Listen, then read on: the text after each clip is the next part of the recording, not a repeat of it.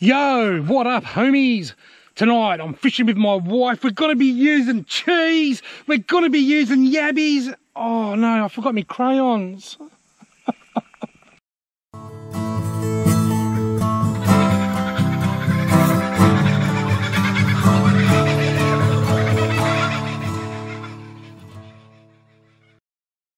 Rightio folks, that was a bit of a light-hearted introduction.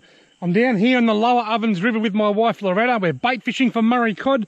We're going to be using cheese and I'm going to be using a big yabby to see if I can catch a big cod. Now, there's my yabbies. This is the smallest one. The smallest one would hurt if it bit me.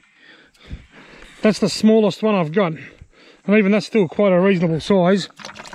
And this is the biggest one I've got. If I can get it out.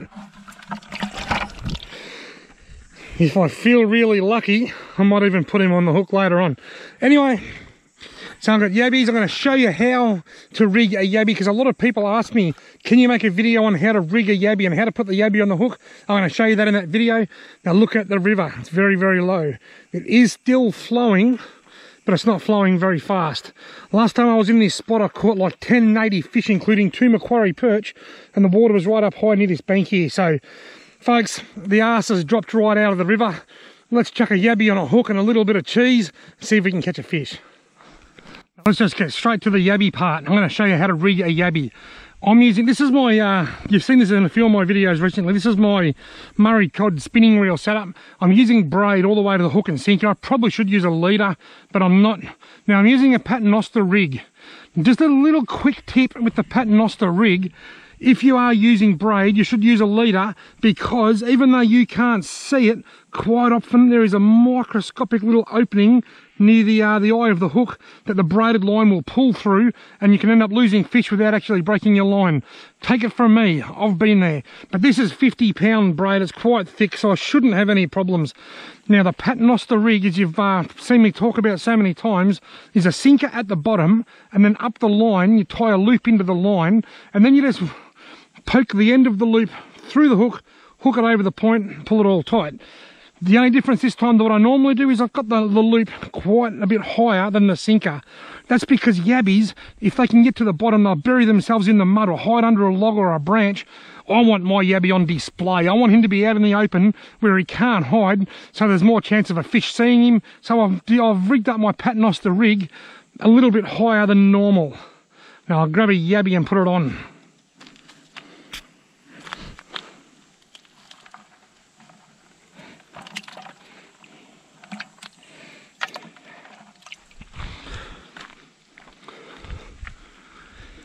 Rightio, now I'm starting with this one. This is the smallest one in the bucket. Still quite a big yabby. All you have to do to rig a yabby is you just get your hook and you just poke it through the tail. Fish prefer to eat yabby's tail first, so the claws and everything go in backwards. So quite often they'll push them around and spin them around and try and get them tail first if they can. So just put the hook through the tail. That yabby will live for hours on that hook.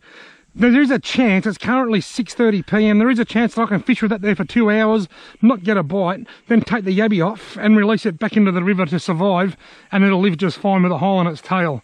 But anyway folks, that is how you rig a yabby. Just put the hook straight through the tail. I prefer a paternoster rig, everyone's different, but that's what I like. And I'm just going to cast this just out there. Yabby in and ready to rock and roll. Right, now with my my cheese setup, it's the same, it's a paternoster rig. I've got the hook down a bit lower like normal. The cheese isn't going to try and bury itself into the mud, so that's okay. I've got a reasonably smallish, biggish hook. I've got no idea what size it is, but it's about that big. And I've got 2 little squares of mozzarella cheese. Now the whole mozzarella cheese, well the whole cheese thing for Murray cod, some people say you should never use cheese for Murray cod because it's really bad. Other people say that's a load of crap, there's no evidence to back that claim. My theory is, it's Christmas time now, there's been people fishing along the river for days, most of them are using cheese for bait, and there's no sign of any dead fish floating around, so I don't know how true that rumour is. But anyway, I've got my 2 rods in, one with a yabby, one with cheese. Loretta's got her cheese rodding down the end. Now when you're using a yabby, particularly a bigger yabby, or a yabby with braid, one thing you need to be mindful of is that line is going to move a lot, and the end of the rod might even move a bit. because the yabby's quite big and strong and he'll kick around and it might look like you're getting a nibble. But believe me, if a decent sized Murray cod grabs that yabby, it won't just nibble, it'll just go bang.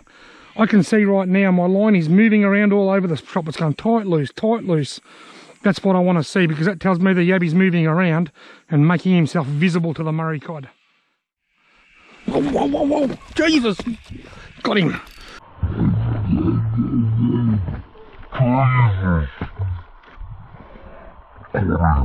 You see that? It's only a really small fish and he almost pulled me bloody rod in the river. Look at the size of him. My rod just went bang, bang, bang, bang, and I dived for it so that I wouldn't end up in the drink. And look, it's a trout cod about not even 20 centimetres long. I'll wander out here onto this little clay thingy here so I can wet my hands. There we go, folks. It's a lovely little trout cod caught on cheese. It was an epic bite. It just went bang. And you look at the size of the fish. He's only, he'd be lucky to be 20 centimetres long. See ya, buddy. I'll release him over the shallow so I can see which way he goes. In case you're wondering why I often say I'm just going to wet my hand, which I did, then I wet my hand and then grab the fish. The reason I do that is because fish have slime. We all know fish are slimy. And that slime is their protective slime. That's like their immune system. And if you touch it with dry hands or any hot surface, you can damage that slime. It's like a weakening of your immune system, and it just leaves them more open to infections. So by protecting that slime, we're giving them a greater chance of avoiding any kind of nasty bugs. You got a monster. Hold your rod up. Hold your rod up. It's a big fish. It's fighting like a carp. Just be careful. That's not very strong line. I'll grab the fish grips. Where are the fish grips? That line's not super strong, so that's a big cod, I think, isn't it?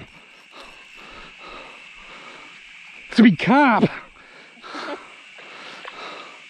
You got a big carp on cheese.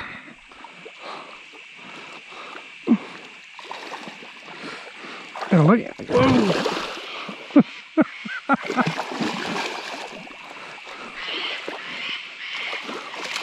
Show my other rods out. Come on.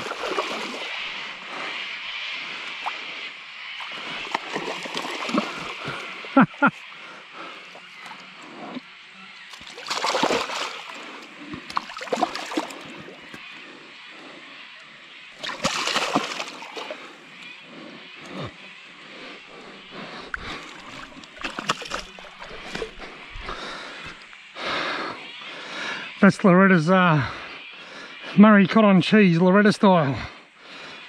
It's a dirty great mud marlin. Well done. Thanks. Drop on his head. Rightio folks, that's it. I'm filming my closing scene now before it gets any darker. Lauretta and I have had a lot of fun Murray cod fishing with cheese, and never even caught a Murray cod. We caught a trout cod and we caught a carp. The fishing's been very slow, and that's been the case for the last week or so. But anyhow, on a positive note, I did find a spare pair of crayons in the glove box, so I've been able to enjoy myself. Thank you very much for watching. If you've liked this video, why not give me a thumbs up, hit the subscribe button, and hopefully you'll join me on my next fishing adventure.